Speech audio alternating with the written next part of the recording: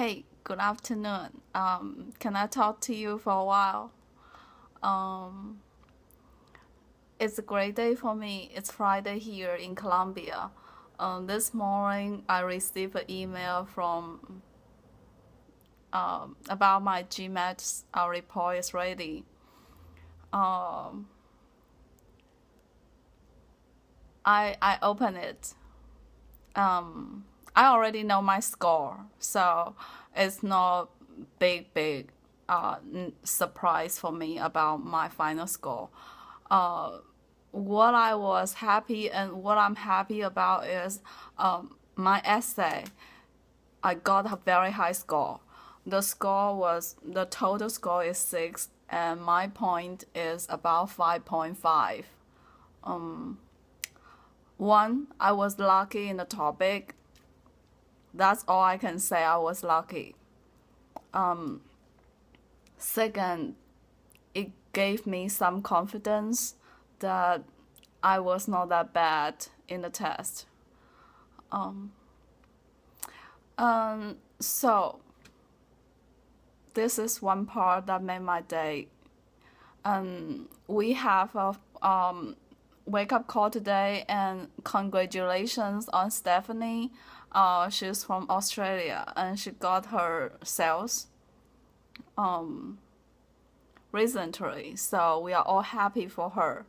And I see my put effort in my test in the last 7 months. It was not that bad, right?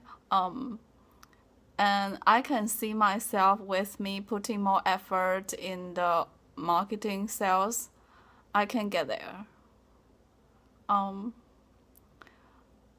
I'm looking forward to that day. What I learned from GMAT is I learned a lot from my GMAT test preparation. First thing I learned is about the logic, critical reasoning. Is you don't judge. You base in the information you think, you see, you read, and then you get a conclusion or you get an inference and get an assumption. Just don't use your own experience or anything to judge the information you read from the paper. Then you can go very well on the GMAT test. Second thing I learned from my GMAT test is just do it, just prepare it, learn it, prepare, do it. Be brave enough, go ahead. Don't think about the result.